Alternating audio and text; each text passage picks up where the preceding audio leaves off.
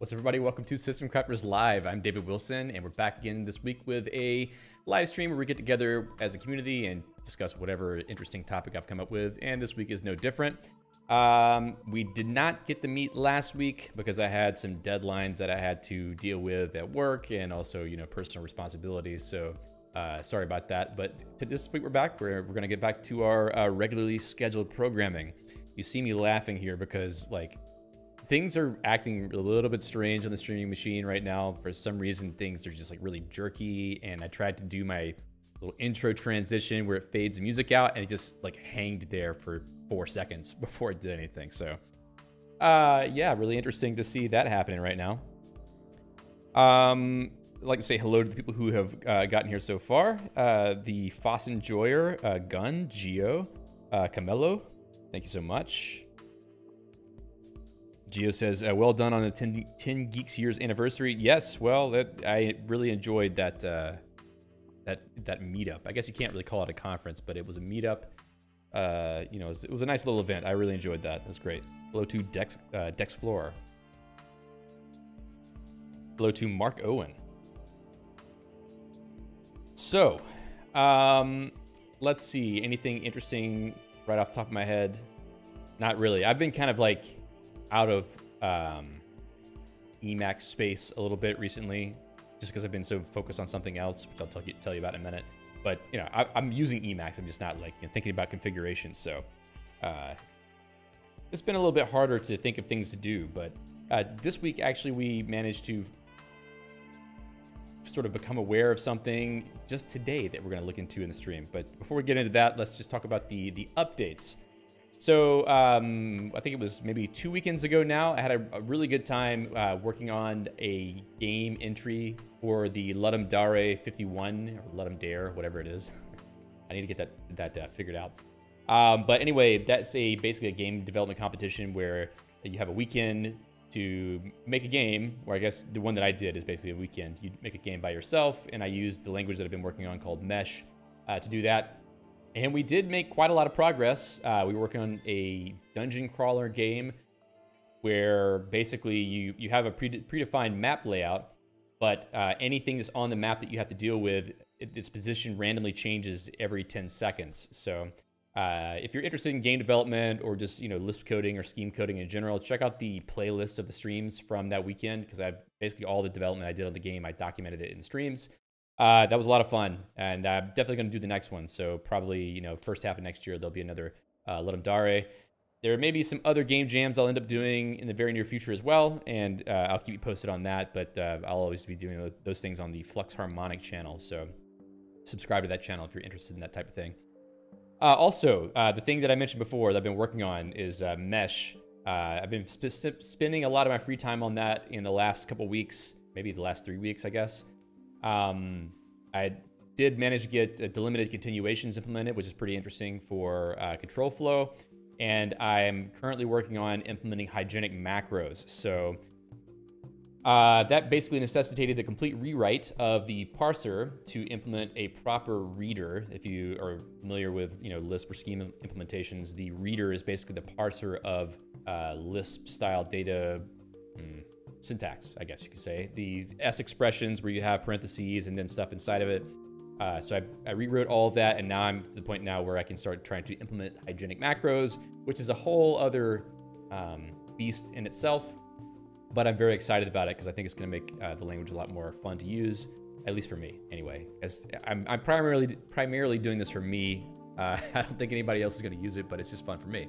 At some point, I'll be doing more videos about that on the channel, but I need to learn how all this stuff works first before I can try to explain it to someone else. But maybe, you know, people will get something out of it. We'll see how that goes. And lastly, I just want to bring up once again that Mickey Peterson, the author of the book Mastering Emacs, has done a really nice thing to help support the channel. He's provided me with an affiliate link such that if you were to purchase a copy of Mastering Emacs using this link with the /r/systemcrafters at the end, a portion of the sale will go to supporting the channel. And many of you have done that already, and I'm really, really thankful to those of you who have. It's really nice to see people, you know, checking out the book. It's a great resource if you have not checked it out yet. It goes into depth on a lot of areas about Emacs that I haven't gotten into on the channel. So if you want to get really deep into your knowledge on Emacs, definitely check out Mastering Emacs. Well worth the read. I bought the book probably in 2017 or 2018, and it was really helpful for me back then. So I imagine it's still just as helpful, if not more helpful by now. The other nice thing is that Mickey updates the book for every major Emacs release. So it's another really good reason to get a copy of that, because it will be updated for free every time there's a new Emacs.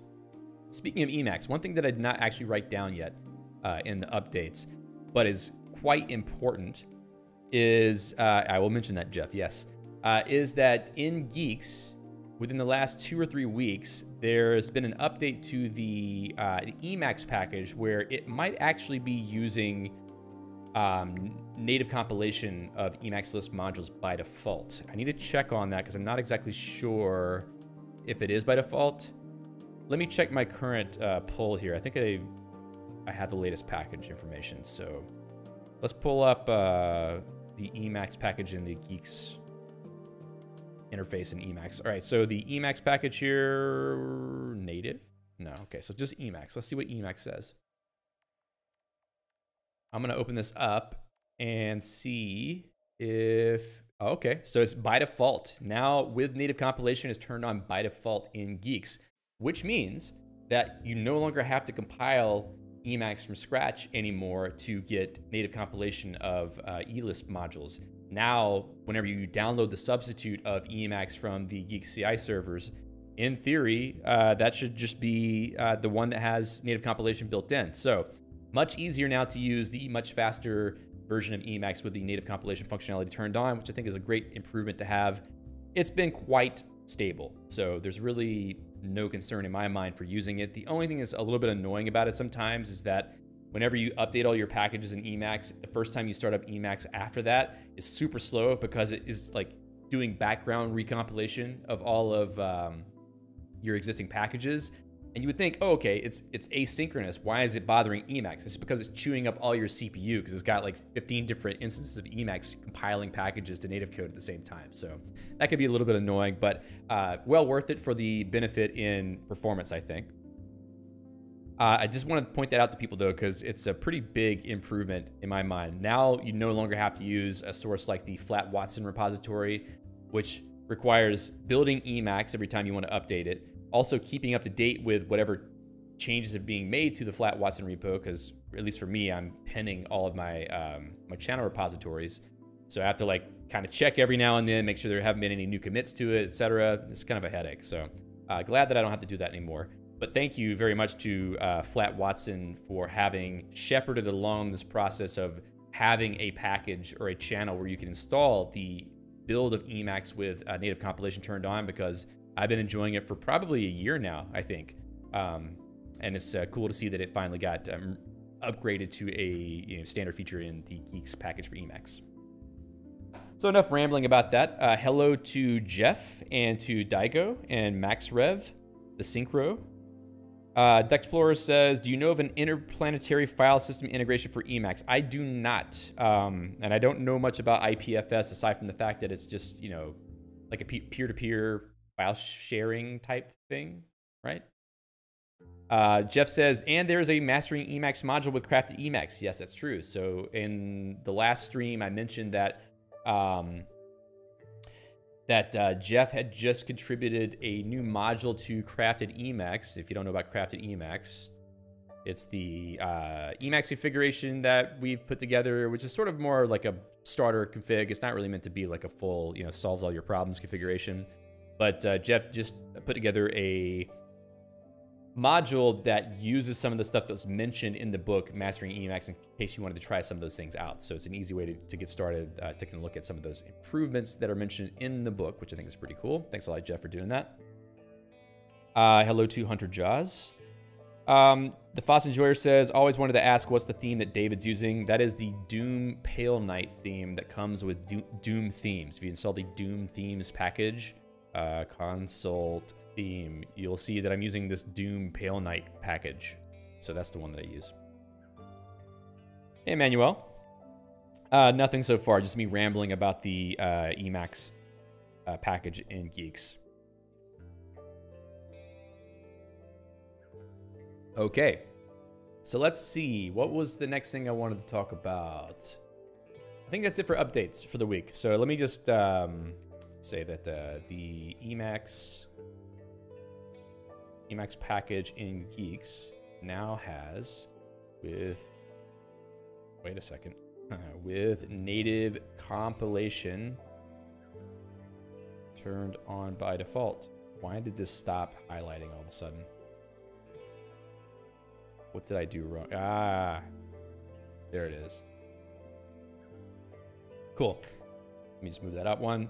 Great. Okay, so today, what we're going to try to do is we're going to try to get a pre-built program running in Guix. And when I say pre-built, what I mean is that some producer of a piece of software has compiled the program, and has distributed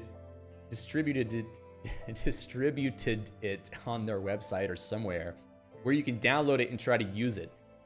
In Guix, this is often a problem because the way that most programs are built before they're distributed is, someone has got like an Ubuntu or a Fedora or some other sort of mainstream Linux distribution or Debian, mainstream Linux distribution where they built a program, and once you build a piece of software, at least on Linux and other platforms as well, some assumptions are kind of baked into that program, like where certain dynamic libraries might be found or certain file system paths, things like that.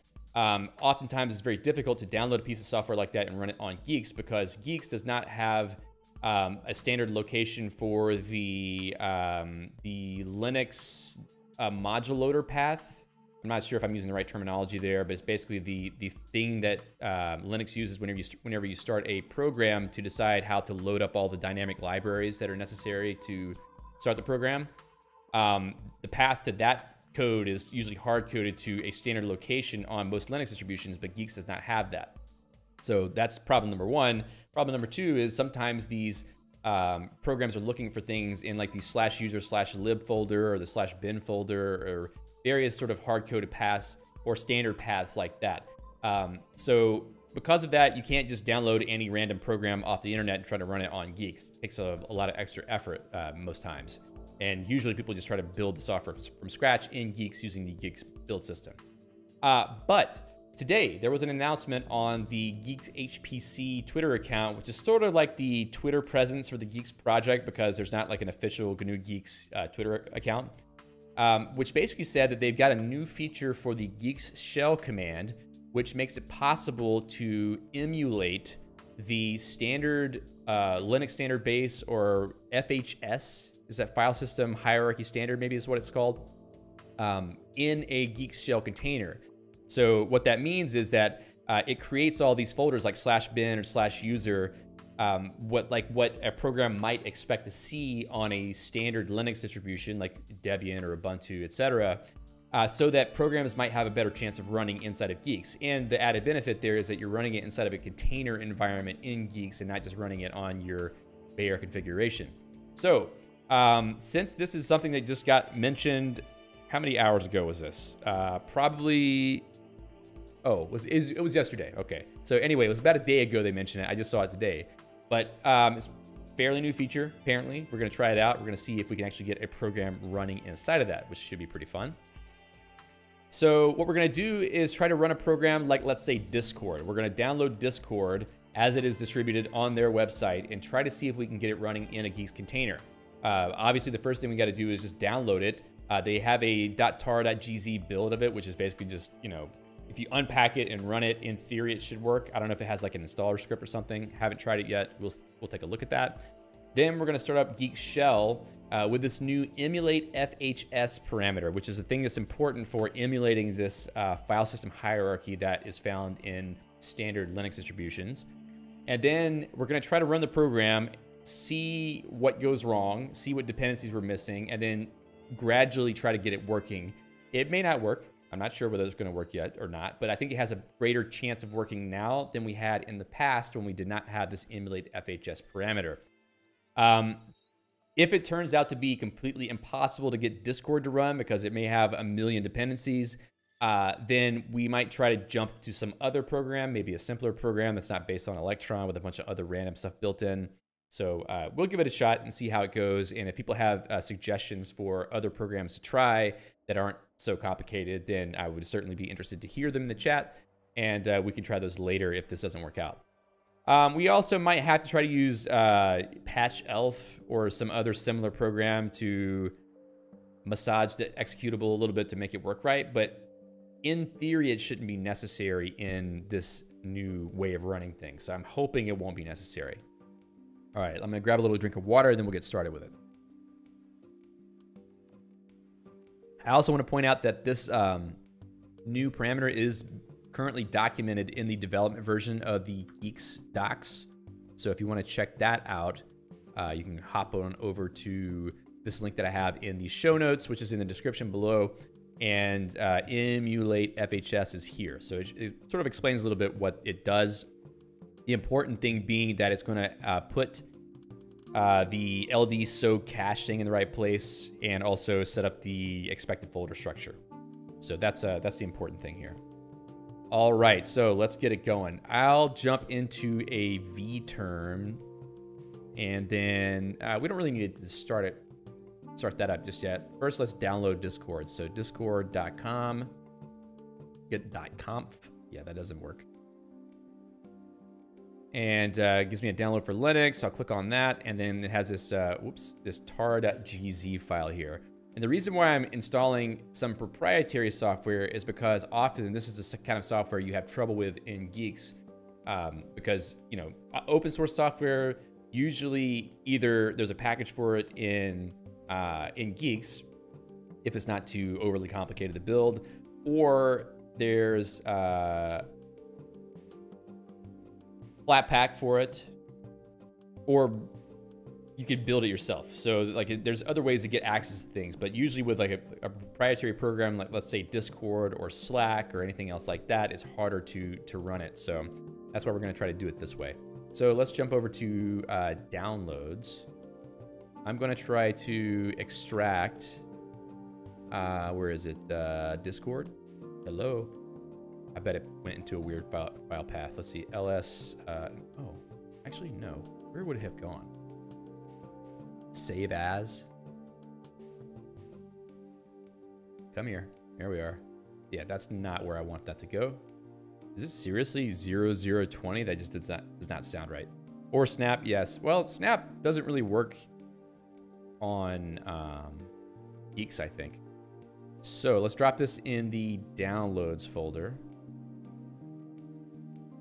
This is probably just like a bootstrapper for installing all the other crap that Discord needs to put in. Okay, so now it should be here. So tar zxvf Discord. Okay, so it has some stuff in here. CD Discord seems not too bad. Okay, so we've got it now. We've got it pulled in here, and what we're gonna do is run Guix shell container. What was the parameter for that? Emulate FHS. Now, this is going to be, well, let's also do, do I want to do pure on this? Maybe let's not do pure. Probably don't need to. Container might just do pure by default. We'll see how long this takes. Also, what we want to do is figure out which packages we need to install and create a manifest file for it, which won't be too hard once we start checking things out. Whoops, LSAL. Okay. I need core utils, first of all. So let's go ahead and get our little manifest file started up here. Well, Guix.scm, let's do that. And I need to find another manifest file in one of my projects. So let's go to the LD51 thing that we were working on before. Let's just grab this whole thing and then go back to Guix.scm. Guix.scm is kind of like a standard file name for the manifest to be used for Guix shell. So it should pick this up by default, I think. So I think we need core utils to start with. I'm not going to bother with some of these things. No package config. No GDB, no cmake, zlib. Zlib may be necessary, but let's not put that in. We're going to start from scratch and see if we can really get to the specific things we need. We'll take these things out. I'm going to comment these out just so that I remember them in case we do need them. Leave those out. Probably going to need some of these things, but we'll get to that. I'll comment those out too. Hey, why did it eat my parentheses? There we go. So what else was there? There's something else I think that I needed to pull in for this, but let's start with this and see what happens. At least with, I want to pull in, what is it? LLD? I know no, not LLD, it's LDD. LDD. What package is that part of? LDD is kind of necessary because we're going to need it for looking at the list of dependencies of the binary. And I want to make sure, excuse me, make sure I have the right program for that. Dot files, dot config, Guix manifests code. It's not LLD. Is it elfutils? Elfutils? Maybe. LDD is included in glibc. Thank you. That's probably right. So let's jump back to this and let's put glibc. Make sure that's, yeah, glibc. Cool. All right. So we're going to go back into our vterm. And then we're going to try this one more time. Let's try to see if it pulls up the Guix.scm. No, it didn't seem to. Okay, fine. So we'll pull in then manifest Guix.scm. What?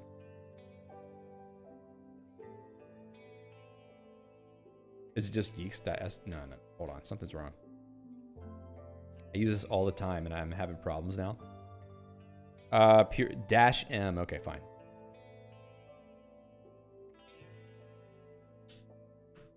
Let's give it a shot here and see what happens. Guix.scm, dude, where is it? You know what? vterm, I don't have it set up right, so it puts things in a very weird location. So put this in the live stream content folder. So we're gonna just copy this and then head back over to downloads, Discord. Thank you. Okay, so Guix.scm. I think I screwed up my copy of the other one, so let's do that. Drop that in. Now I shouldn't need the manifest parameter. I think it should pick it up automatically. Nope. Fine. Are you happy now? Install something. There you go, finally. Okay, so now LDD. Cool, we have it. So we have Discord, the application right here. So LDD Discord. All right, so a lot of stuff here that's not installed. So all these things that say not found, we have to install packages that hopefully have these.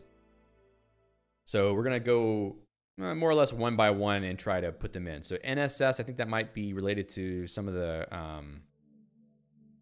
well, I'm not actually sure. I've seen that before. We'll see. So let's start at the top. G-object and glib. Probably glib itself. Yeah, glib itself is probably enough for that. I think that's the Guile libraries, isn't it? glib. Yeah, low-level core library for GNOME projects. Also, there's a libgccs, so we might need GCC No, it's not libgcc jet. GCC. We could just install GCC and see what happens. But it might be the whole tool chain. There's a GCC lib here, so that might be enough. Let's try this. Let's do a couple things. GCC lib. We'll try to pull the lib, well, I don't remember what this is called. Output. The lib output of GCC. Also try glib. So we're going to try just those two and see if it resolves like glib, gobject, geo. Let's see, is there geo? I think geo may also be a part of glib, if I'm not mistaken. Tomas says MOS or NSS is some name resolution thing for NFS. Maybe. All right, so jump back out, run it again so we can install the new packages we added to the manifest, and then we'll run LDD again to see what we got. Some of these things may take a little while to install, unfortunately, but we'll deal with it. GNU PG, interesting.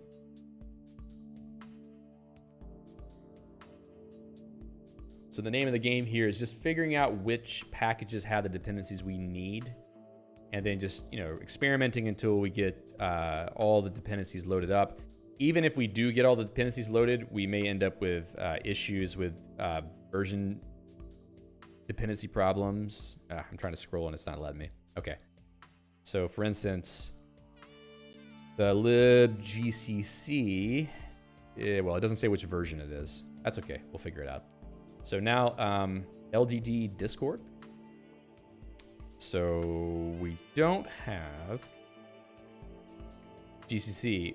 One thing I do notice here is we do have the lib64 LD Linux SO whatever file, which is definitely necessary for starting the app, but we're missing other things we need. So even gobject and glib did not pop up here. Did I put the right version? Glib. That's version 2. Interesting. I wonder why it's not finding that. So LDD, is there like a verbose or something? I'm sorry. Help.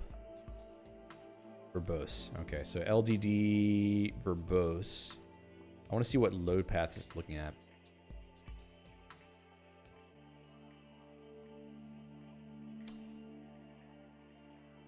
Lib ffmpeg. Got a lot of output here.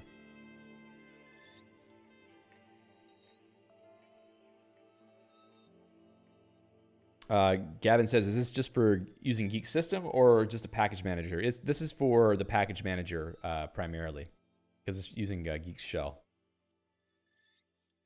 All right, so we got libpthread. That's nice. That's coming from glibc. So NSS, Network Security Services, libNSS. Is there anything different? We can try to put NSS in here. What else we got? ffmpeg. We have just the out, so I don't know if that's going to be enough, ffmpeg. Let's see. Echo LD library path. Is that here? Library path. No. Or just plain old library path? Yeah. Okay, so let's ls that path. All right, so, oh, libNSS is seemingly already there. What else is here? So some of the things it's looking for seem to be here. I don't know why they're not getting loaded up. Paul says, can we check under GNU store to see if the libs are present? Yeah, well, it seems like some of them are present, which is what's interesting to me. In the profile /lib and under library path, which should be getting picked up by the loader, I think. So what else are we missing that seems to be here? Discord already has ffmpeg in its folder, does it? Let's see. You're right, it does. I wonder if having it there causes problems. Like if I were to delete those.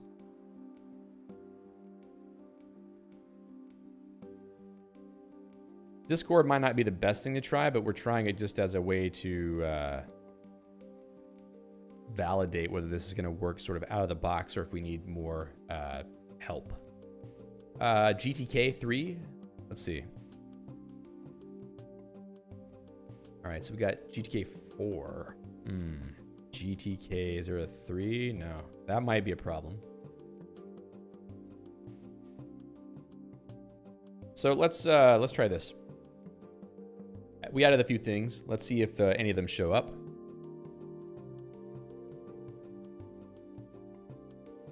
Might take a minute for it to install this stuff.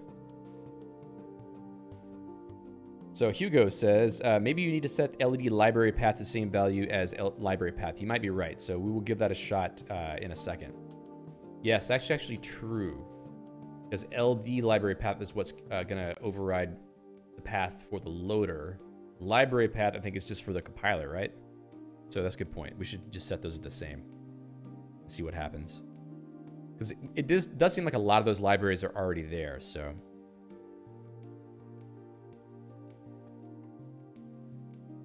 I wonder if the GTK version is going to be a problem, though. Because it looks like it's looking for GTK 3.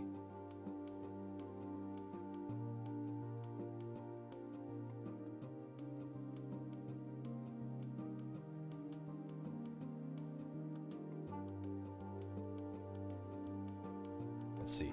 GTK. Zier says, I think they packaged a GTK 3. I thought so, too. So let me go look at that. We're going to go look in the GTK file here. There should be another package. Define public GTK.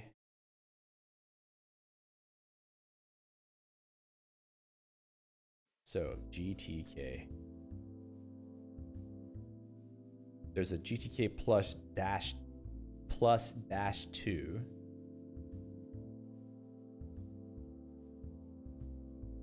What is this GTK 3? Okay, so GTK plus 3.24. Man, again, with the spam.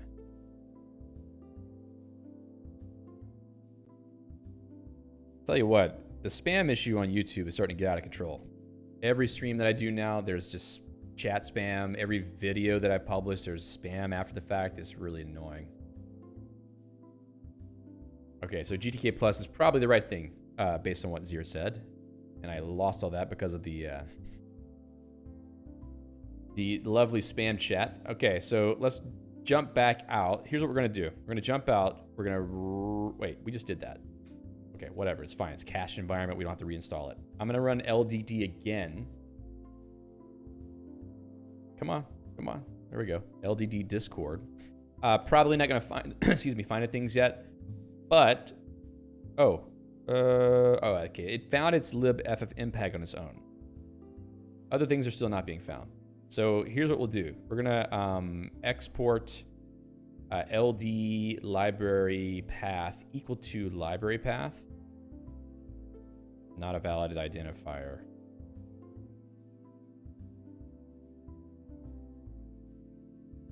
Oh, my mistake.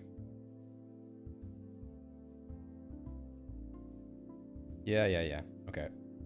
I'll get it right.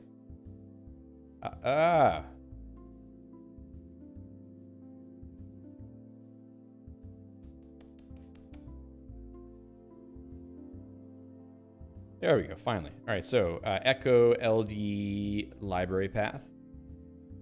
Fine. Now, let's do LDD again to see if anything shows up. Whoa, look at all that. Okay, so we got a few things that are resolved. In fact, we got quite a lot of things that are resolved. The only thing right now is this A-Sound Cups, ATSPI. I have no idea what that is.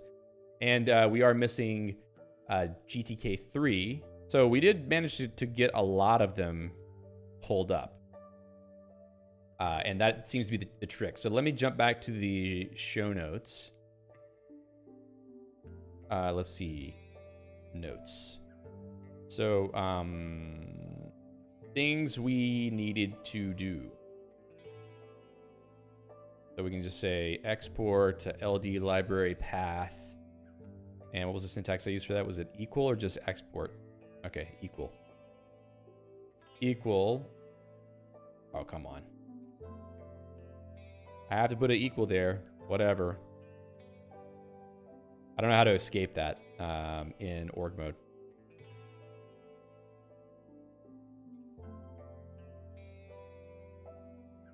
Okay, good enough. So we had to do that for sure. Let's go back to our geeks.scm file. Okay. So let's try GTK Plus instead, because that might be the thing that helps us. Also, what was the other one that we had? A sound? A sound. Whoa, no. A sound. Lib A sound. Where does that come from? Maybe it's in the ALSA. It keeps helpfully pre-populating. Also lib. Probably in this, right? Probably also thank you, thank you, thank you. All right, let's give this a shot then. Also lib. All right, so that's that one. What about the others? Cups. Like we really need printing in Discord. I guess it's just an Electron thing. Cups. To have a lib output. No, but we'll pull it in anyway. How about this? Cups. Can't use tilde for code blocks so it doesn't clash with the equal sign. Good point, actually. Let's go do that. I'm so, you know, trained to use equal sign that I make a mistake with that. Okay, here we go. There we go. That's much better. Okay, and then ATSPI. So there's a Python ATSPI, so there must be a dependency that pulls that in, or not. ATSPI on dbus. Okay, what is ATSPI? Assistive technology. Okay, so ATK. Thank you very much. Let's take a look. ATK. There it is. GNOME Accessibility Toolkit. Okay, so let's throw that one in. Then we're going to go ahead and just try what we got so far and see how much farther we get with it. So let's jump back out of the environment. And then we're going to run it again. Votes are optional. Thank you. I think we're making progress. It may not end up running in the end, but we're getting closer, I think.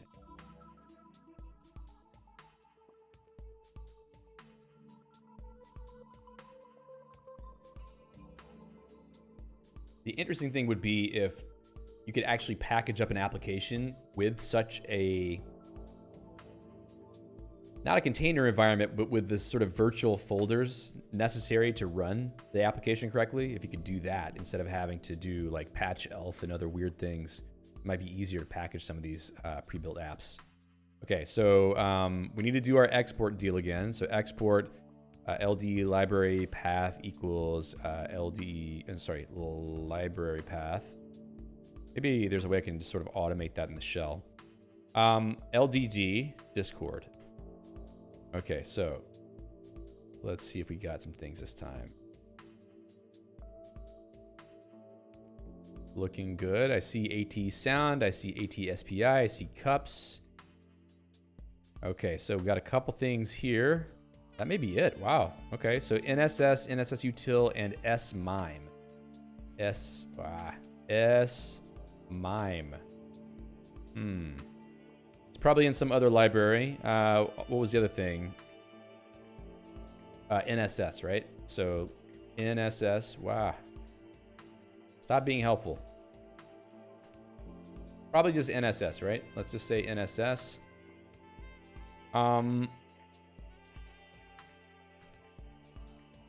So let's see what else. smime. Well, let's look at mime.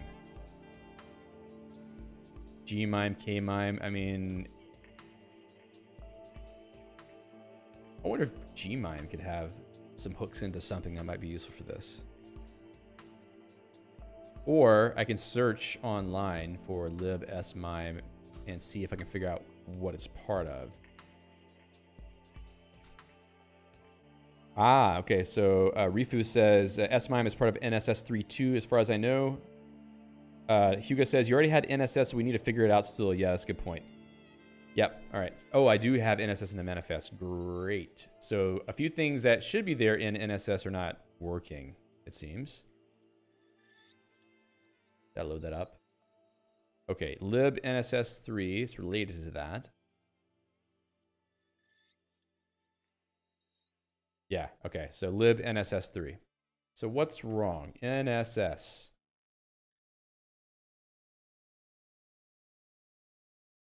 Let's do this thing here, right? I don't think we need that, but we can put it in anyway,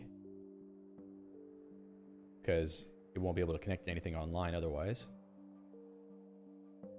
Let's see. Max says, I wonder if Guix Package Manager has a command to resolve a file back to the package that contains it. Maybe. I don't know.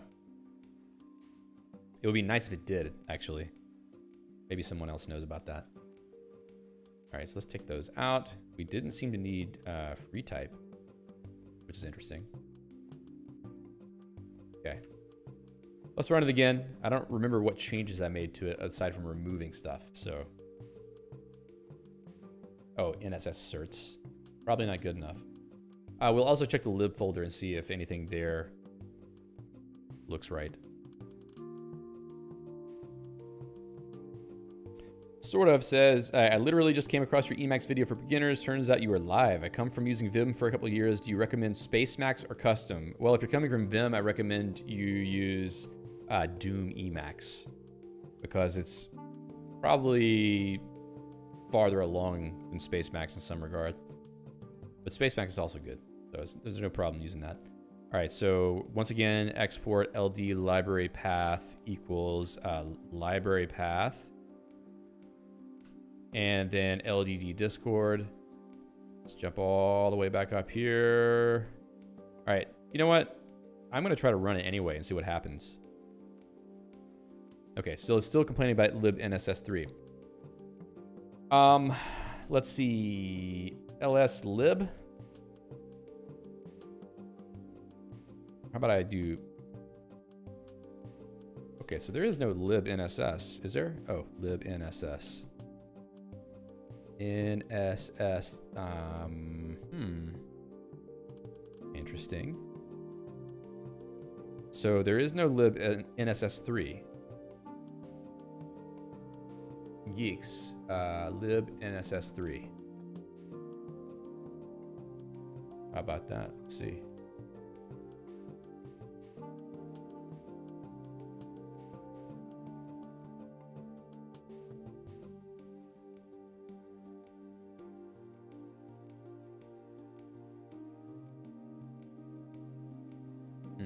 Okay. Oh yeah, paste was gone by now. All right. How about this?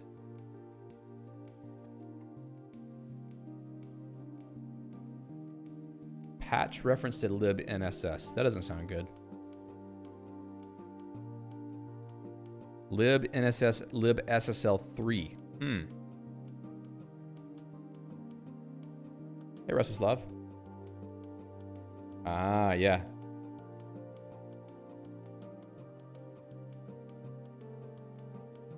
Okay. So lib NSS, I think it's a difference in path. /lib/NSS. Whoops.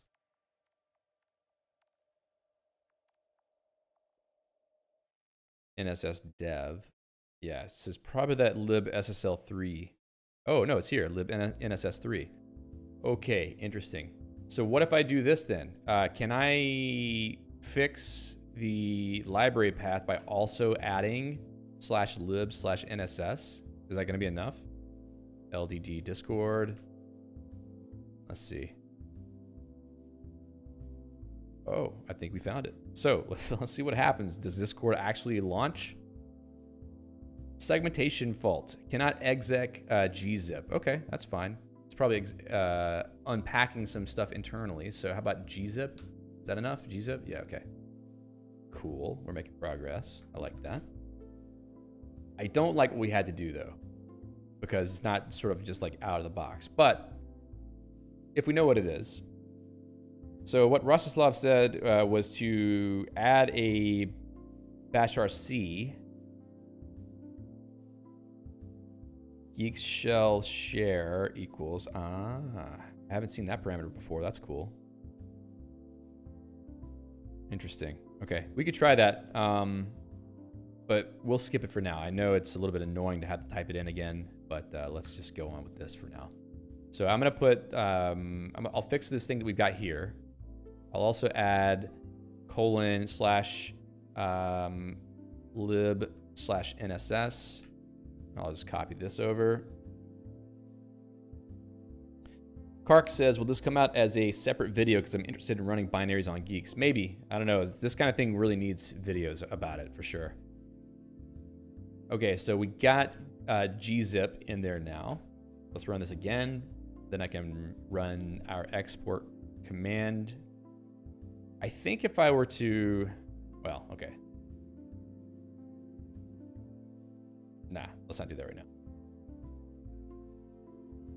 Okay, so now if I were to run this and then Discord. Oh, okay, it wants wget, that's fine. Now we're gonna find all of the programs it needs to shell out to before we can get anywhere. Okay, so wget. So let's just move gzip down here also. Hey, you can move it. There you go.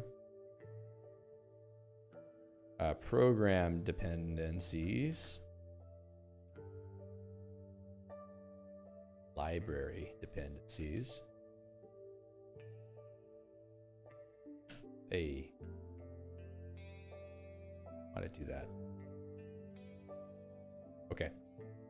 So we got wget in there now. Let's back out and then run it again. And then I can paste it. Paste the export command.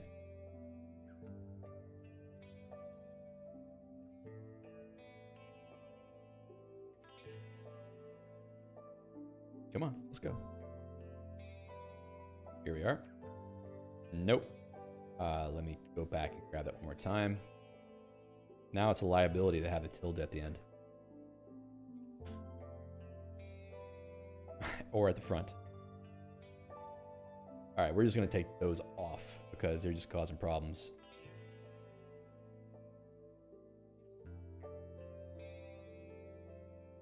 All right, there we go. Now, Discord, do it.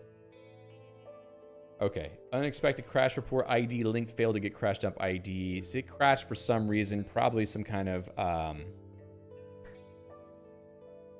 library version problem, probably some mismatch. And this may be the point where we have to consult with GDB, which I don't really want to do because it seems like going a little bit too far, but just for the sake of our curiosity, let's just see. Debugging tools. We'll take, what was it? glibc. Drop this here. Throw in GDB also. Now let's see what happens.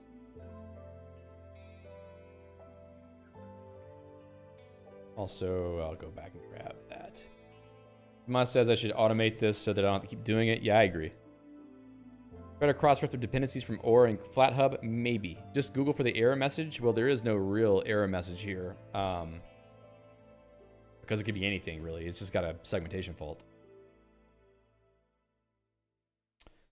Here we are. Paste that. GDB Discord. All right. Run. Okay. Don't have symbols, so... But it is somewhere maybe in pthread, or is it just a thread that was running and then failed? Okay, that's not related.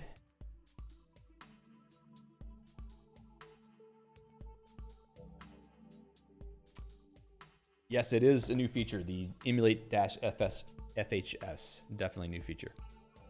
Autoloading has been declined by your autoload safe path. Probably I need to do something to make this all the symbols and stuff pop up, but since this is an application that is come on now. It's an application that is distributed, then symbols are not part of it. Okay, so we may have hit a dead end here. I mean, I don't want to give up that easy, but it might be difficult to figure out what's going on. I'll try one more time to run it. There's no real... Oh, the Bootex facility returned an unexpected error code. What exactly does that mean? Stop. Here we go. Must be something related to mutexes, if I'm right. Discord. strace to see if it failed to read some file. That's a good idea, actually. Discord doesn't run.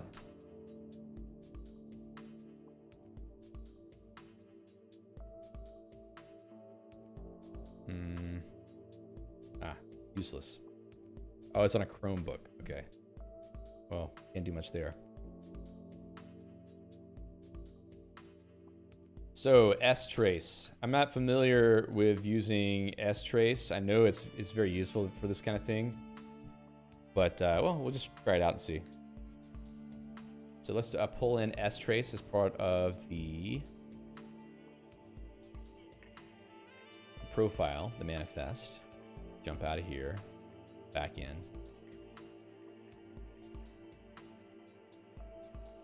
See how long it takes.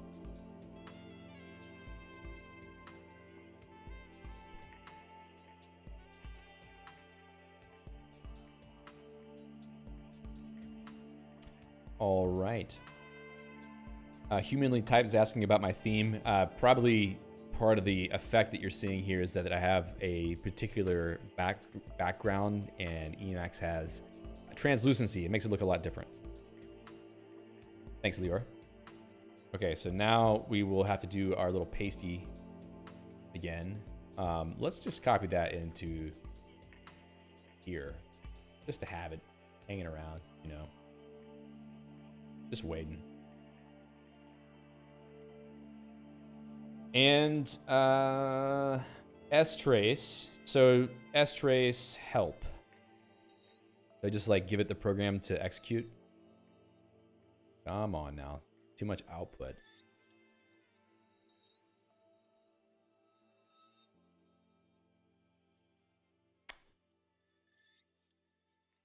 strace. Program. Okay. First of all, let's just try it and see what happens. Okay, so this is pretty useful, I think. Looks like it's stepping into some memory it shouldn't be stepping into.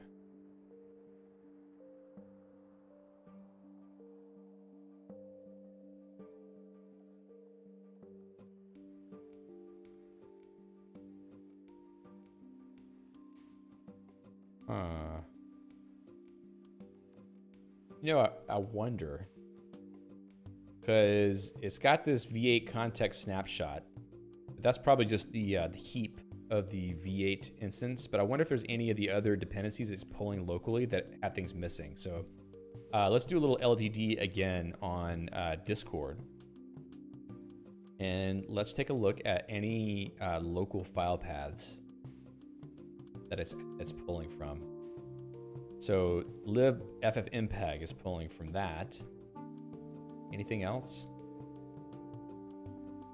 And then what I'm going to do next for libffmpeg is run LDD on that too. Okay, that has everything it needs, it seems.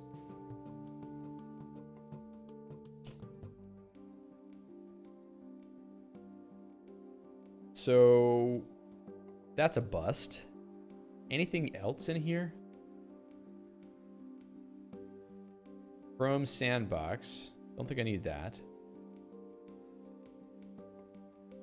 It doesn't seem to be using these EGL and libgles unless those are being loaded dynamically at runtime and they're not linked, which is possible.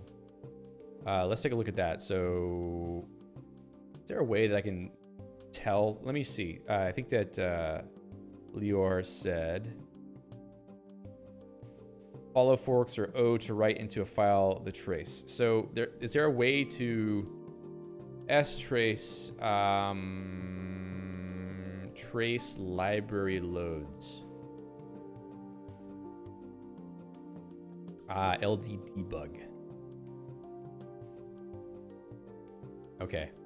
So let's try this actually and see if we can get a read on whether something is being loaded dynamically and has issues accessing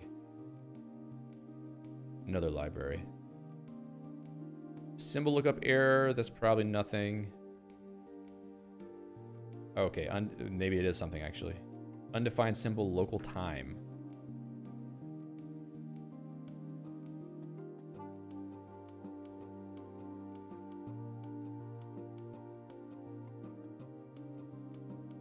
Where is that coming from?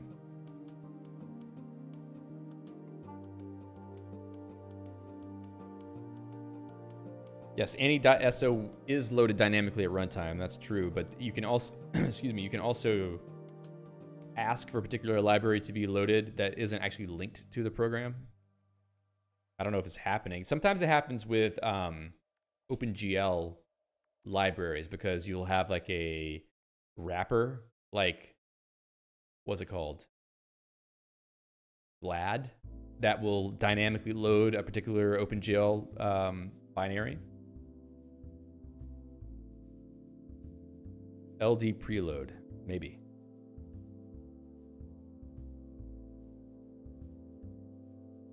And it's a C extension. Why is it not finding it? I don't understand why that would be a problem.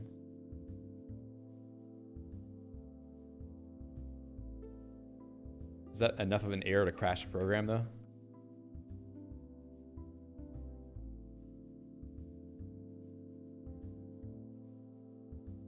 Okay.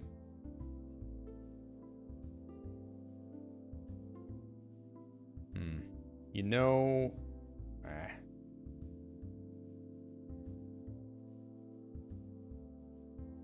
NSPR use zone allocator. That sounds like from NSS, doesn't it?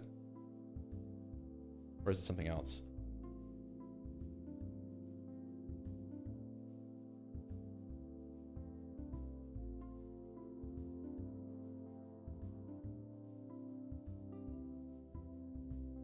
Find the libraries containing these symbols to fix the issue. Sure. Which ones are they? Let's see. LocalGen, really?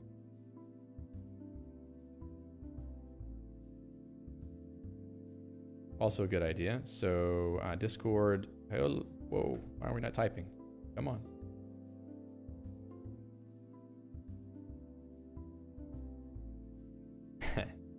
Yes. As usual with Electron apps, you don't even get to the program code by the time the program crashes because it's got all the native side bootstrapping it has to deal with. So Thomas says the other result for fail to get crash dump ID was mentioning running localgen. Do I even have that? No.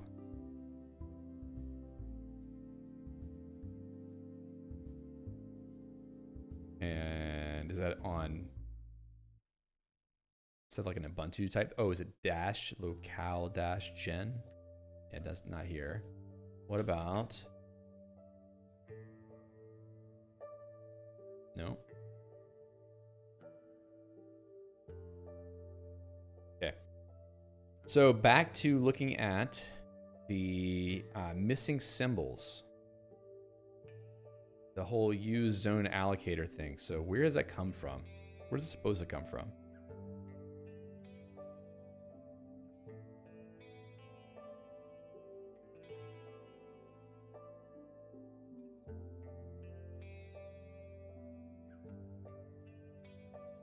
Interesting that I don't get like a direct link to, oh, this is a Chrome thing. Maybe. NSS. So it seems to have the dependency of NSS in its source. Ah, no?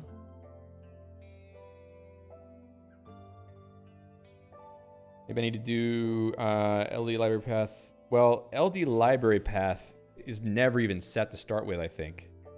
Ah, good question. I thought that we looked at it and it was empty, but let me check. That's a good point. Let's try that. So let's check whether LD library path has anything, because I think it didn't. No, yeah, it's empty by default in this profile. LDDR resolves recursively. Let's give that a shot. I'm gonna go and just grab this little snippet again, paste it. All right, so LDD-R Discord.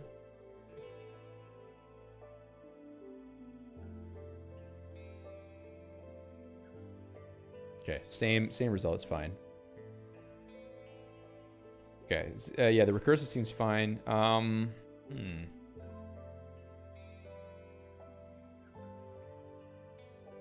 Why is it that this doesn't show anything? Where does this come from?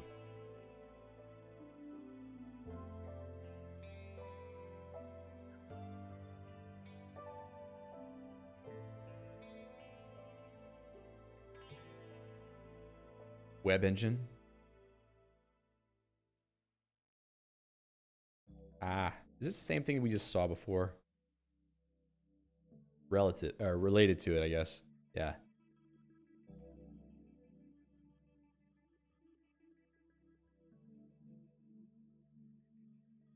No.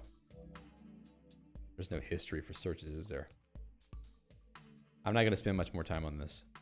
I'm just sort of curious about what library that should be coming from.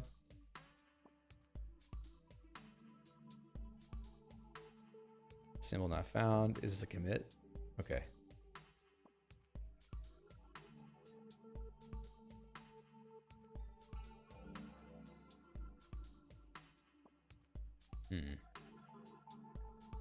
That doesn't tell me anything.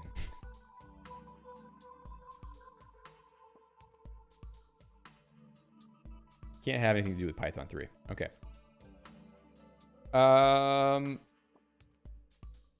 Nope. libnspr. What is that?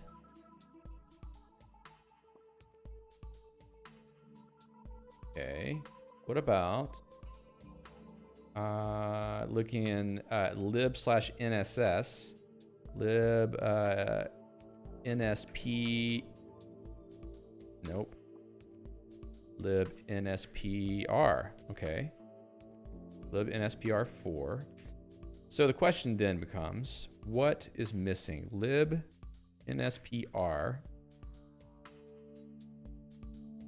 Okay, it's there. It found it. It's looking for 4. That should be fine. So, weird. Why can't it actually resolve that symbol then? So the way that I got that was ld debug, right? ld debug equals true discord. Oh, what did I do wrong? Do I still have it in my buffer, I wonder? Holy crap.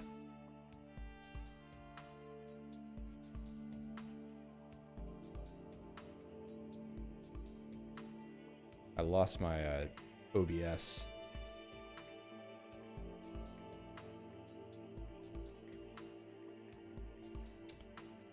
One second. Focus monitor 1. Why is it not showing me OBS anymore? That's fun. I do this.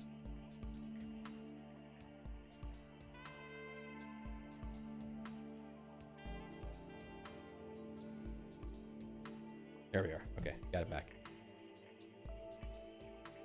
Oh, that's right. Thank you, Rifu. It's libs and also carc. Any dependencies file. Oh, good point. Good point. So back into the vterm. It is ld debug libs. Let me put that in the show notes too, because that might be interesting to someone. ld debug libs discord. And let's just take a look at the output one more time. So undefined symbols, and it says fatal right there, right? That one says fatal. And also the local time ones, they both say fatal. I don't know what this whole zygote thing is about. So electron zygote. Disable zygote on Linux. Use a zygote process to fork child processes. Can I not do that in an Electron application?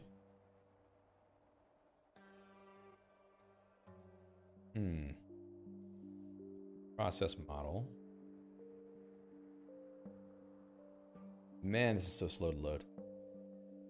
Hey, Fade. Zygote. No, it doesn't mention it. Fine. Ah, okay, this is on the Electron repo. Render command prefix. VMs within VMs. Not exactly. Neurotransmission, nice to see you.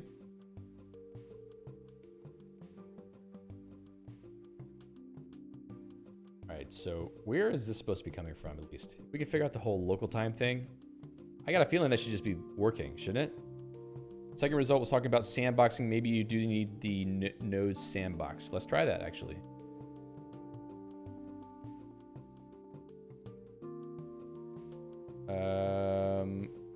Same problem, it seems. Electron. No sandbox. Okay. No sandbox. Didn't seem to help in this case, unfortunately. Unless I did it wrong. Let's take the LG debug off of it just to see. In case it does have something to do with it. Okay, same thing.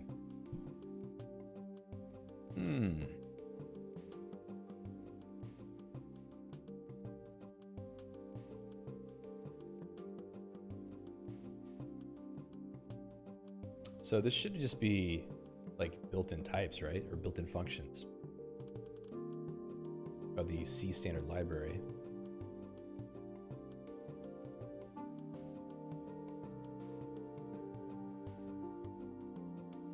Lib standard C++, no.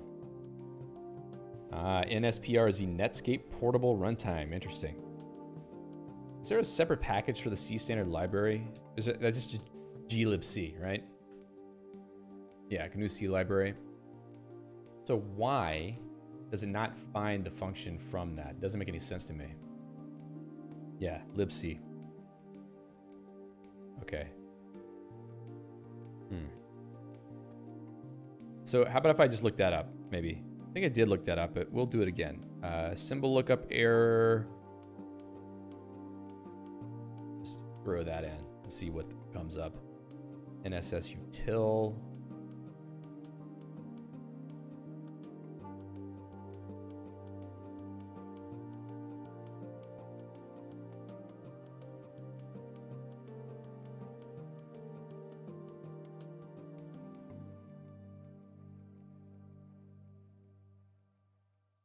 Something about app image stuff here.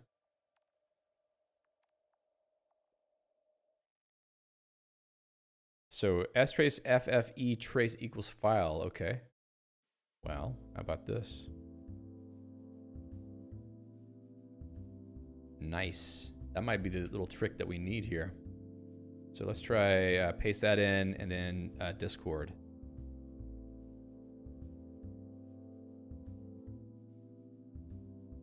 All right, some abort happening here. Okay, there's some local state file. That's okay.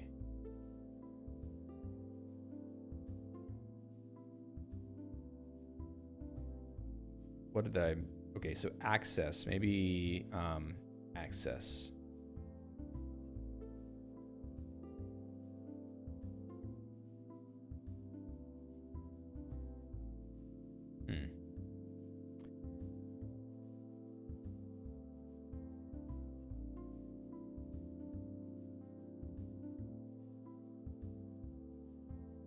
Can't be that. ls.config. Oops. Discord. I have some stuff here, but what if I just delete that folder?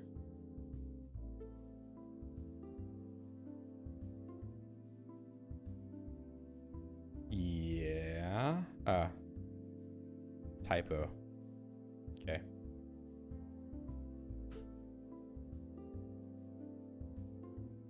Search for syscalls that returned -1.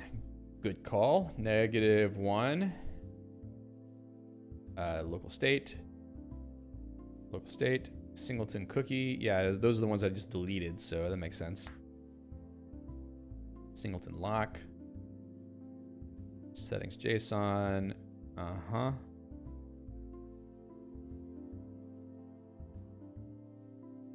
So it's making some progress, I think, loading the program up.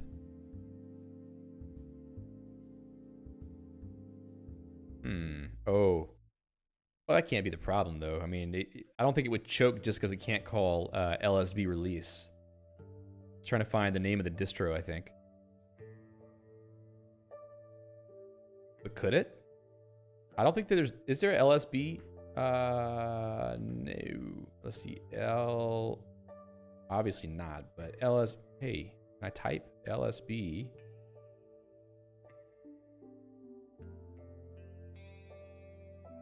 This cannot be the problem. I'm just, you know, curious. Hey, there's Pavel's website.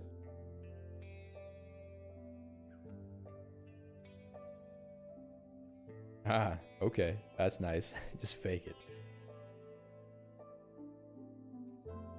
I don't know if I can actually edit the bin path, though. No. Can't do that. Hold on. ls bin, or lsal. Yeah. Seems to be writable. lsal slash.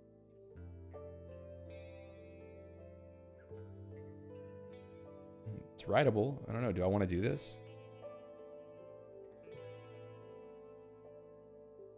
All right. Let's get back to what we were doing before, because I think we're gonna waste some time on that.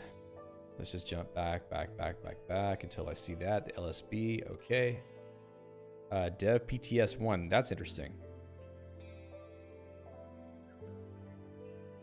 Okay, I'm not seeing anything where it can't read a library that it's looking for.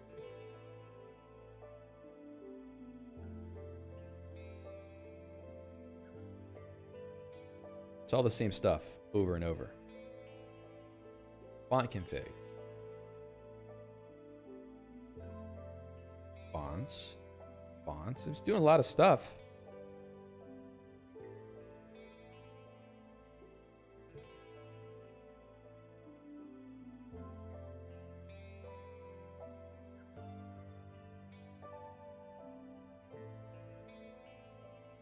Wow, a lot of font activity there. Okay.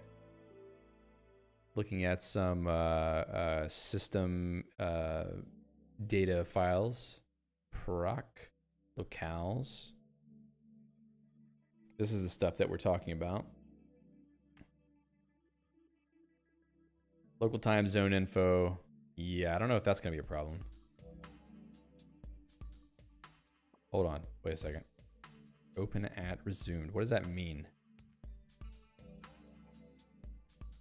Is that where it's looking for the file in the load path and it eventually finds it? Unfinished.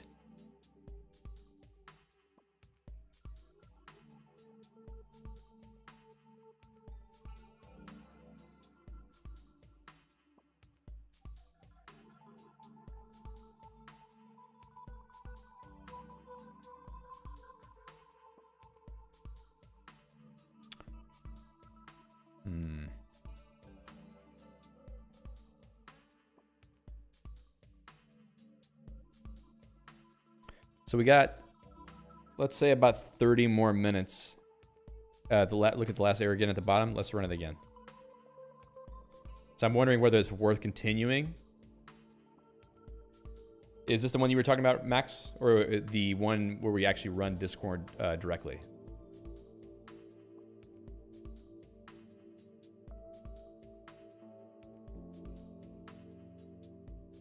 Oh, yeah, I probably can't paste into the chat. I've got like 2 different computers on here.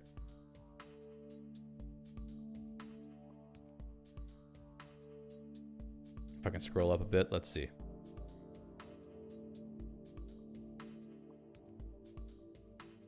Yeah, at this point is where it says something about the Futex facility, whatever that is.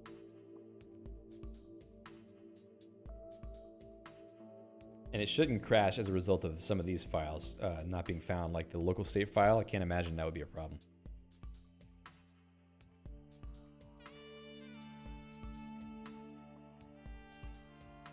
Okay, so I think some of the symbol resolution errors we saw could be the real issue. And I don't know why I can't find them. Yeah, whatever Futex is. Futex may be a symptom, though. Provides a method for waiting until a certain condition becomes true. Uses a blocking construct, kind of like probably a Futex.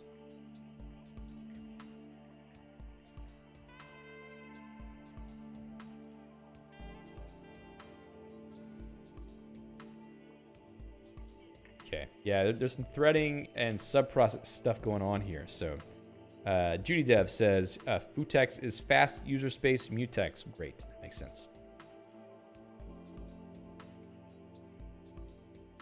So let's jump back to what we were doing before with LD debug, or LD debug. Symbol lookup error. It really feels like. What if I run that directly? Huh?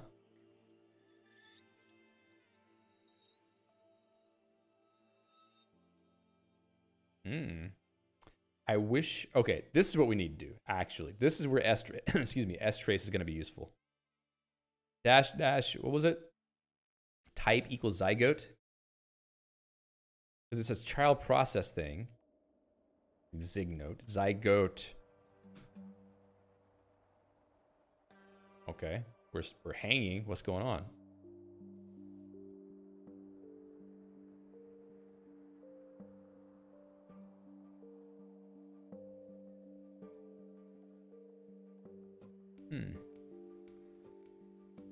So is this running currently? Yeah. So for some reason it's running and it's chewing up almost 50% process, but why is it that it didn't crash that time? All right, let's do this. LD debug equals libs. Yes. Come on.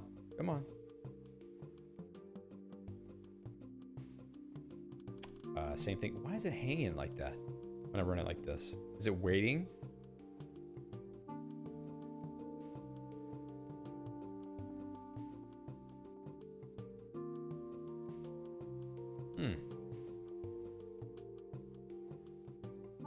Thomas says maybe where it tries to save the crash dump is not a writable directory. I suppose it could be.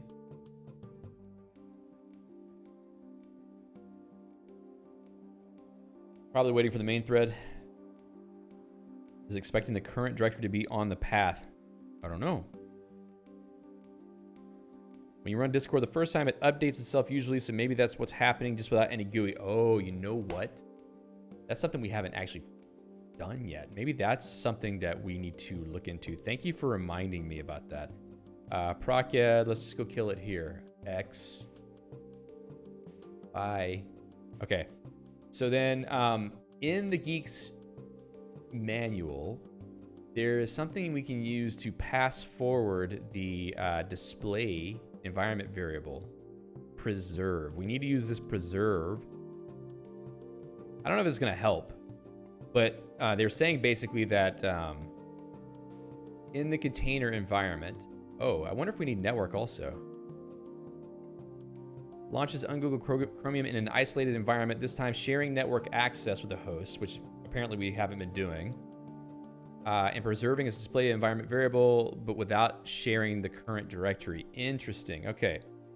So then, how about we run it? Let's jump back out. We're going to change our Guix shell invocation. We're going to do two things. One is we're going to add -- network. Newtwork. And then we're going to have preserve. There we are. Equals, and then we're gonna pull explicitly display. Then we'll see what happens. I mean, obviously I could just set display. Yeah. So echo display. All right, we got that. Now we can try to paste in the LD library, whatever thing. All right. And then Discord.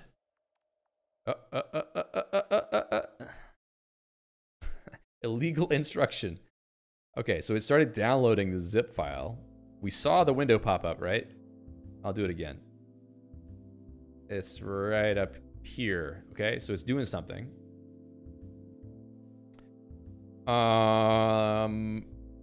But then illegal instruction. Fantastic. Yes, high five to all of us who are trying to debug this issue together. That's what I like about doing these kind of live figuring things out streams, because there's enough smart people that join that we all sort of, you know, make progress step by step. Okay. Module update available. I'm starting to see things about Discord I just didn't care to see how it's doing all of its individual modules that it's dealing with. Host is up to date. So it got to the point where it downloaded Discord spell check and then it crapped the bed. So what now? I suppose we could try strace. Maybe GDB. What does illegal instruction even mean?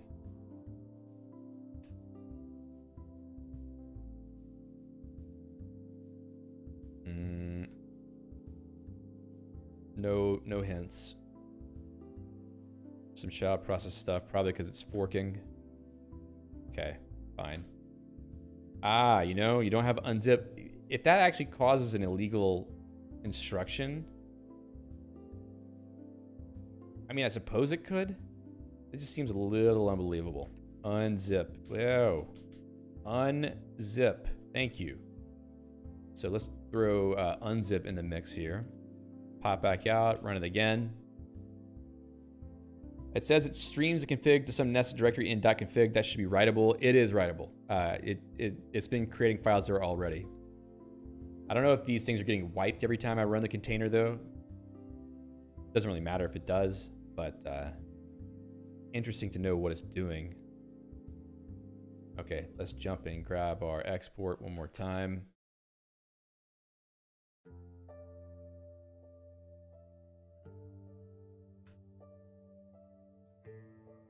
Discord.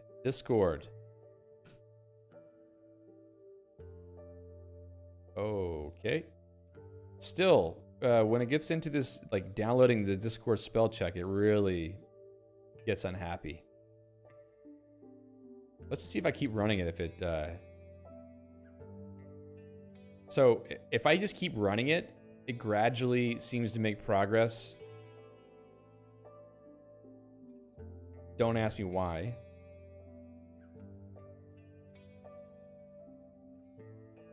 All right, so it's trying to get the Discord voice thing now. So I wonder now if these, what do you call them? Modules have native dependencies themselves that now we have to find the dependencies for. So ls .config discord 0 modules discord voice node modules. Now we're stepping through the gates of Mordor. I don't see anything that looks like a native dependency in this folder. I'm guessing Discord voice is probably interacting with APIs that come in the browser.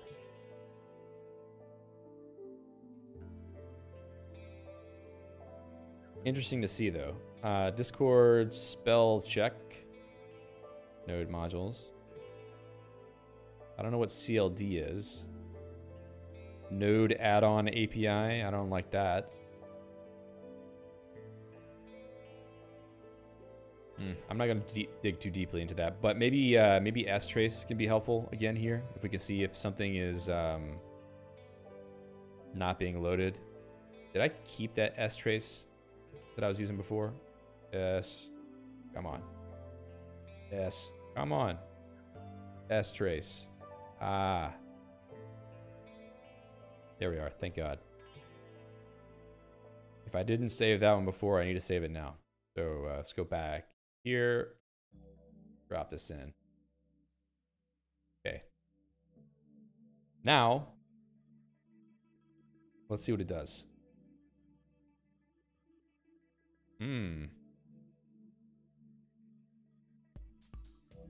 Could it be related to this somehow?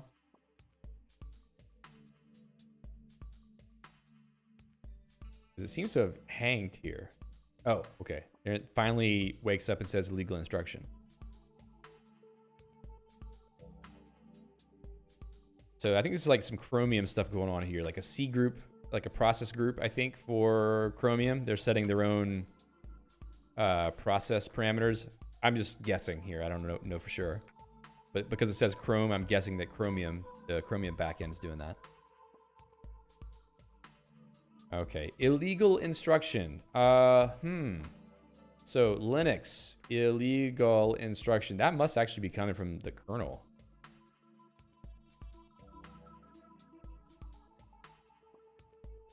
Office of Research Computing. I keep getting illegal instruction errors. What do I do?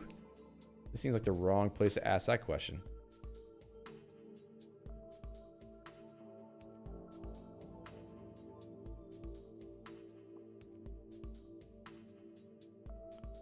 Interesting. So the binary was compiled with an instruction that doesn't run on my system. That doesn't make any sense though, because it's x86-64. So anyway, let me check what people are saying in the chat because there's some things I missed here.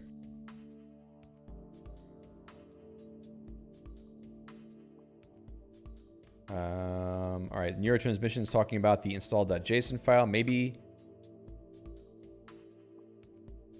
language detection for JS. Thank you. Something compiled for a wrong CPU architecture or flavor. Lior says maybe JIT corruption. That's interesting. Hadn't thought about that. AVX maybe. Okay.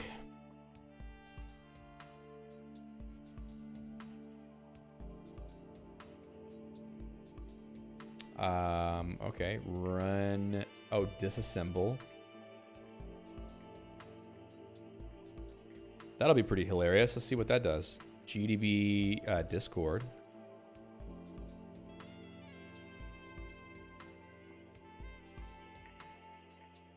All right, so BT.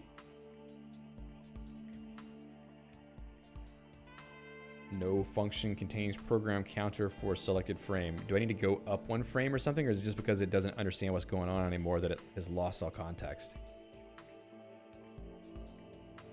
I didn't see the UI pop up either, but maybe it's because we've gotten to the point where that doesn't happen anymore. So what if I say Discord? Yeah, I think, oh. What in the hell is happening?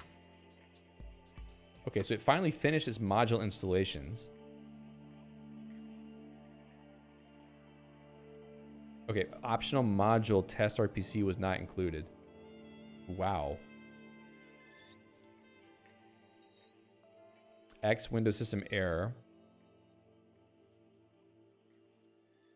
Yeah, just continually executing it seems to get results. I don't know why. But obviously, this is not something that a person can depend on. But, you know, I picked probably one of the hardest programs to do this with, so it's my fault. I think many other programs that are not based on Electron would be easier. Wind Up Boy says, Electron apps are a blight on the world. They definitely make things way more complicated than they need to be, I think. You know, I've worked on a few Electron apps. They have their benefits to developers, not necessarily to users. But yeah, I don't think that it's a good platform. Just because of the complexity. Okay.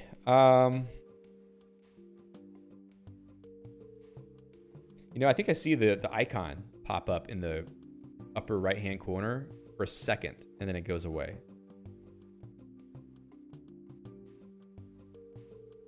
Failed to retrieve device information. There was something else we saw too that looked like it was a pointer to a problem. All right. Is there a core dump? I don't think so. I think it complains it can't even do that. Didn't it say? Failed to get the crash dump ID.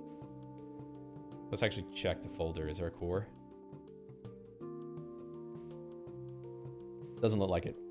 GDB-core file? No. I don't think there is one. Unless it's being stored somewhere else. Okay, so we've at least validated to the point. That's a good point. Maybe the container can't access the graphics card. I mean, it's getting to X. I think that should be enough, but let's check the docs. What else have we got in here for the container?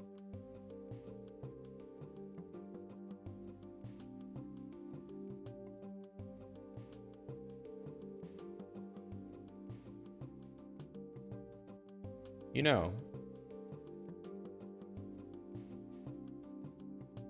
what if I put ungoogled Chromium in the dependencies list? Just in case, like, for whatever reason, some other stuff that we might need shows up as a result of putting that package in. Just out of curiosity. This may kick off a hellacious download, so I'll kill it if it takes way too long. Anyway, what I was about to say is that at least we validated that it is possible to make progress getting an application to run in the container environment. Now, whether it's possible to get a variety of applications to run in this environment is a question, but for some, it might be possible, especially if they're not Electron apps, because there's just so much complexity involved that you can't even debug it to figure out what's going on. You can use ungoogled Chromium for the web-based version. Yeah, you could do that anyway, but I would at least want to see what having it installed does. What else we got here regarding containerization?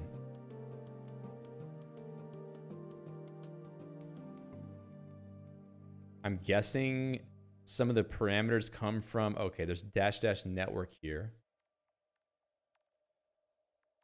I don't know if you can do it. I think emulate FHS requires container because it says when used with a container. I don't think it does anything otherwise, but we'll try it and see. So we need to do our little dance on the export first of all, and then we can see if Discord runs.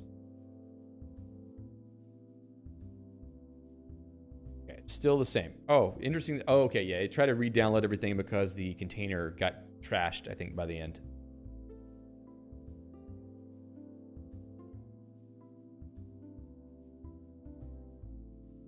But it's interesting that it's having trouble with libgl, because that could actually have an impact on it being able to execute. They can't figure out the device info. Maybe you just can't even set up a renderer context. Yeah, so what Hugo says, I believe is true. Uh-oh. Stream die?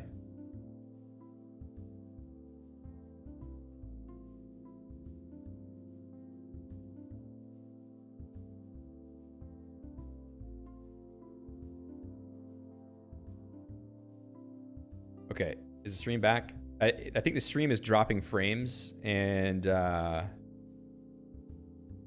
we'll see if it gets stable again. Okay, I think I see OBS green now, so maybe the instability is gone. All right. So then,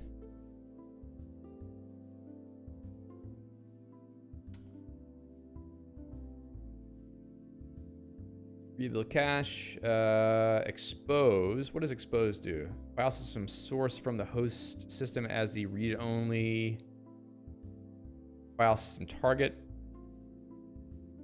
I wonder if there's some stuff in dev we need to expose so that it can get access to the video card, like dev/video.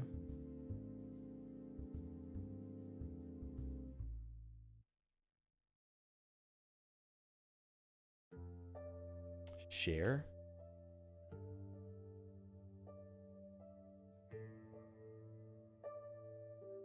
I see. So expose makes a path read-only, and share makes it writable.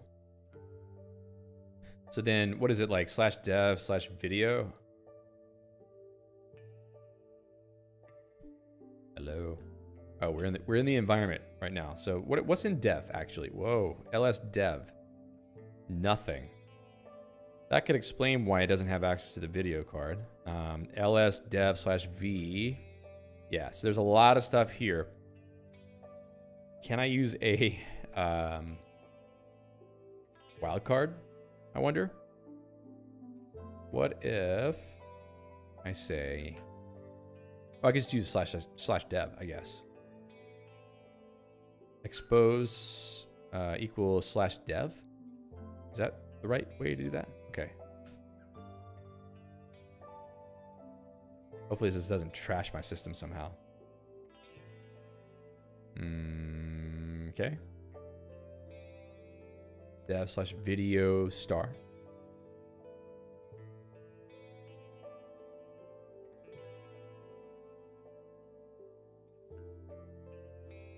Fade says, is Guile an image-based Lisp? I think it has pre-compiled module files. So I don't think it's like an image-based thing. I mean, it may be able to do that too, but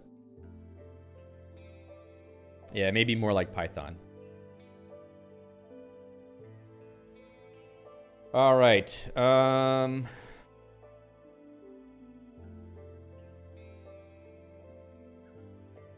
Video star, no such file directory. That's BS though. So is there docs for the environment or not? Let's go to contents. I want to see about the container.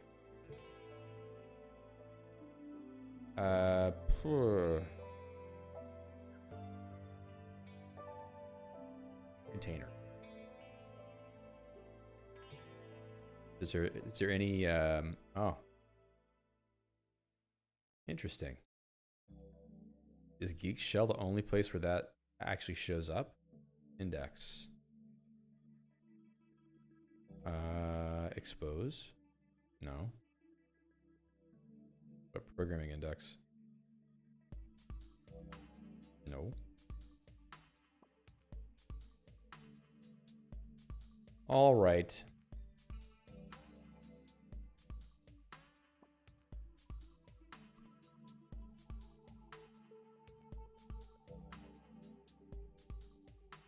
Doesn't say whether it has the ability to do wildcards. Pass-through devices, NVIDIA control, blah, blah, blah. Yeah, but I don't know how to do it with container the correct way, at least. Because whatever I'm passing in as a parameter is not actually working. Oh, wait, hold on. Expose equals source equals target. Maybe that's the problem, is that I'm not actually source target. Exposes the file system source from the host system as the read-only file system target. So I don't need target. Okay, so I don't know which one is the correct device. Oh, you know what? Video, that's actually video. That's the wrong thing. That's not what I'm actually looking for.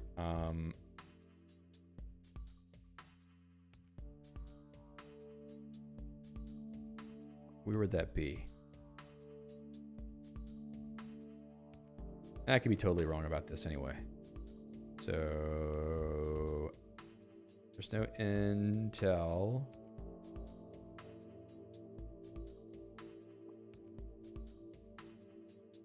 I don't even know what device it's trying to grab. If I go into the environment, does it even give me...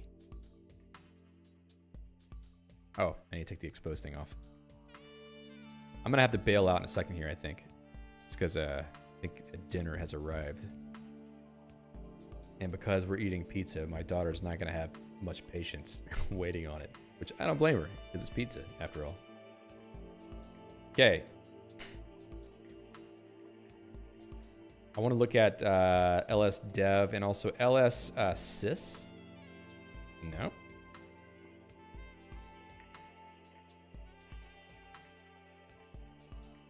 So let's see. Devices. Yeah, so i915 is the video driver for the device itself, I suppose. So it seems like the /sys folder is not actually available. What if I do that? Try expose sys. I don't know if that's going to make it any better or if it's going to make it worse. Let's try it. Oh.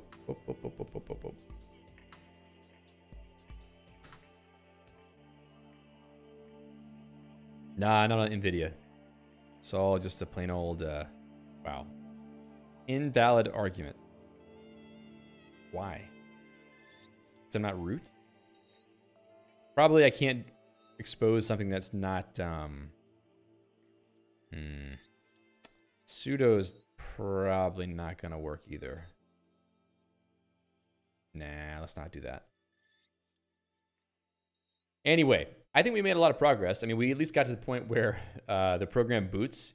With other programs, it might actually be easier to get them to work. Maybe another time we can try another program, but all in all, this new parameter, which I will go back and point out to you again, this emulate FHS parameter does seem to give a more standard environment to Linux programs that have been compiled somewhere else. And it might make it possible for you to get some programs you need to run without having to resort to things like Flatpak or finding a channel that happens to have the program packaged correctly, because that can be difficult sometimes. Even the non-Guix repo doesn't have things like Discord packaged because it's difficult. That's probably why it's not packaged, because of the complexity there. In fact, let's go check. Does non-Guix have Slack? Because it may just be, you know, a major non-starter. Slack. Suppose I could have just searched in my Guix packages. So Slack. I think Zoom just showed up in the repo. But Zoom is a very different program. I don't think it's an Electron-based program. Yeah, there's Zoom here. Probably if we had tried Zoom, we would have had better luck, I'm guessing. And I'm trying to think if there's any other programs that are not Electron-based but are proprietary that people often try to use on Linux. But so many things are based on Electron now that it's shocking. There's one program that I'm interested in, which is Bitwig Studio, but it works fine in Skype, VS Code. VS Code is Electron. Skype may be Electron these days. It did not used to be. Try. Can I download it without like giving my email address? Flatpak Ubuntu. Oh, it's like a .deb file. Great. I think I have dpackage here, don't I? Dpackage. So if I have, this is going to be a nightmare too, because it's an audio program which probably has a ton of libraries it needs to pull in. So we're gonna give this a 1 minute, 2 minute try and see what happens, just out of curiosity, sheer morbid curiosity. All right, so dpackage. So can I just unzip it without having to help? Guix install dpackage, whatever. Ardor is great, but I like Bitwig. Bitwig is kind of awesome. GTK? Ah. All right, so dpackage help. Can I just extract it? Or is this something else and it's not what I expect it to be? Install unpack. There we go. Cool. So then dpackage dash unpack. Dash unpack. Yes, I know I'm doing it in the Discord folder. I have a reason for that. Downloads Bitwig. Hello. Once again, it put it in the wrong stinking place. Come on now. Save as. Put it in the downloads folder, please. For the love of God. This is the problem with running things that come from pack also, because it will start throwing stuff in very strange folder paths that don't make any sense.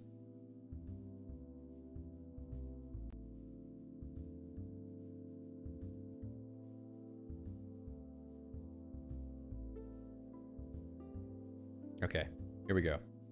Downloads Bitwig Studio. Let's unpack it. Super user privilege. Why?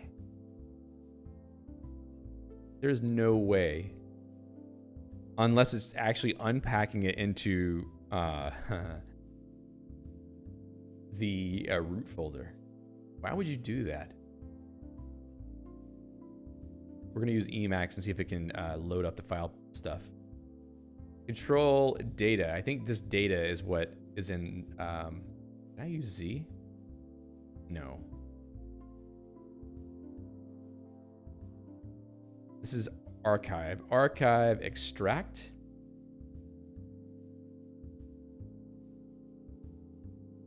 It's just an R package? Yeah, okay.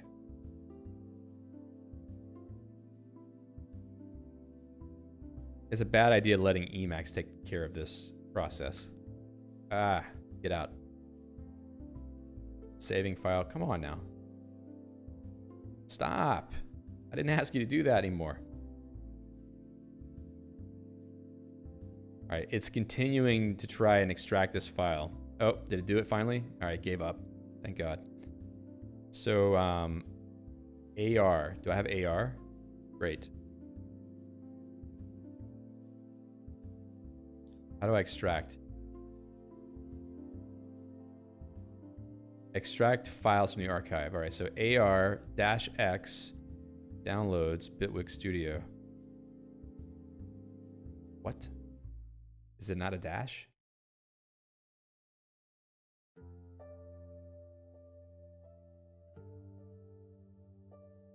X. Lowercase x? Okay, yeah, my mistake.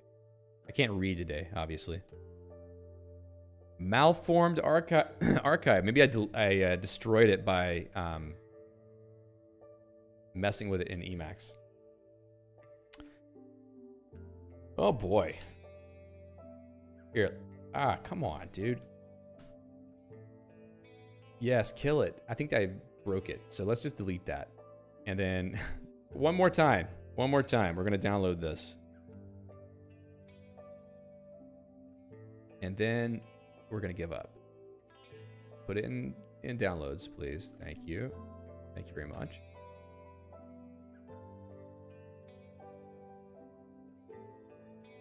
AR is a static library tool. You are possibly right about that.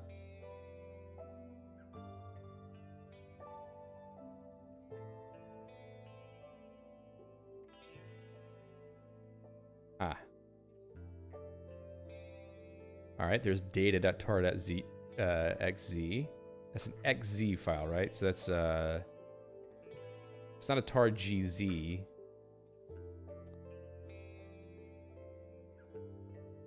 XZ. Okay. So I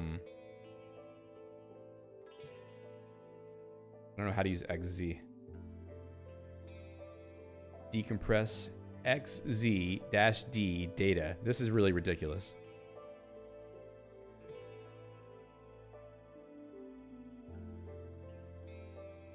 And how long does it take? Tar XFJ. Okay. Nice. Thank you, X message. That's going to take an ungodly amount of time.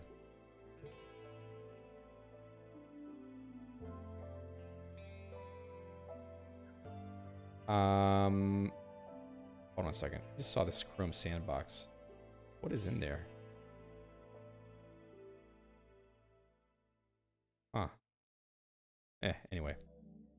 All right. Anyway, I'm going to give up on that because I don't have time to try to do another program. So anyway, I hope other people will try this as well and let me know what your results are for various programs if they actually do work without a whole lot of trouble. I will include this manifest file and the commands that we were using to try to debug things in the show notes. As soon as it's over with, I'll just commit them and they'll be on the website. And yeah, just curious to know what people find out by trying it, because this could be the beginning of making it really, well, not really easy, but much easier to run just standard off-the-shelf programs in Guix, which could be really nice if the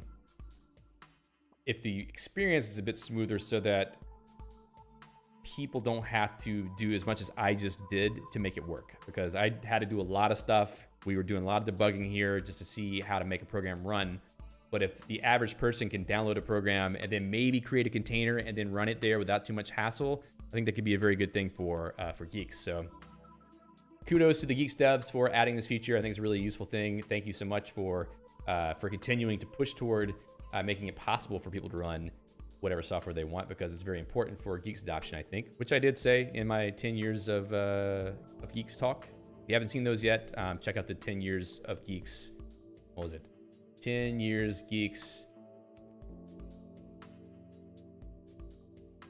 Yeah, this site. So 10years.guix.gnu.org. If you go check out the program, I have 2 talks there. The one that I'm referring to specifically is the, what was it? Irresistible, is that what it's called? Yeah. You can check out the video by clicking the little video icon there. And I'm sort of talking about this as one of the problems of Guix adoption, which is it's very difficult to install random programs that you might need and use them. So anyway, thank you all so much for being here today and sticking with me while I was fumbling around trying to figure things out. Hopefully that was useful and interesting to you. And like I said, leave a note in the comments if you make some progress trying out either Discord or other programs, because I'd be really interested to hear what people are having some luck with. So anyway, I hope you all have a great weekend, and thanks so much for being here. And until next time, happy hacking. See ya.